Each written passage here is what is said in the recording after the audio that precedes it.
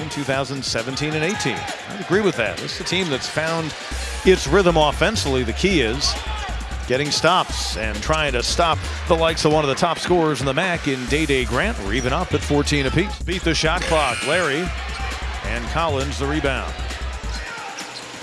Pushing the pace. Hall, nice catch, nice finish. And Clemson moves back in front. Man, PJ Hall, David Collins does a nice job picking it up. Bad pass, but great catch. Again, limited to 4 in their heartbreaking loss in Terre Haute, Indiana, in their last game. Honor driving inside, count it, and he's fouled. And he gets his shoulders on top. You're going to see, nice jab step, and he gets his balance and keeps his shoulders on top. Tigers with the ball and a lead for the first time in a while.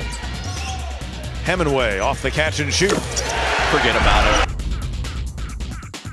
Eye ahead to the bench, and Brown quickly back in after getting a brief rest, and so is Larry.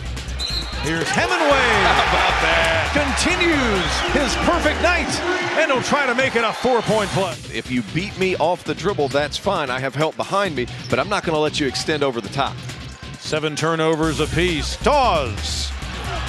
And the putback. Tyson inside. Back to a 2-point game. Hemenway gets the attention of White. Tyson out front. Hunter Tyson. That was a big shot. And for now, it stops the bleeding for the Redhawks. A little bit of pressure applied by White. Bohannon in the corner to Collins. And that's a backbreaker. You try to speed up the tempo a little bit if you're Miami. 6 Tigers in double figures on the evening, led by Alex Hemenway's career high, tying 17 points. There's the final buzzer.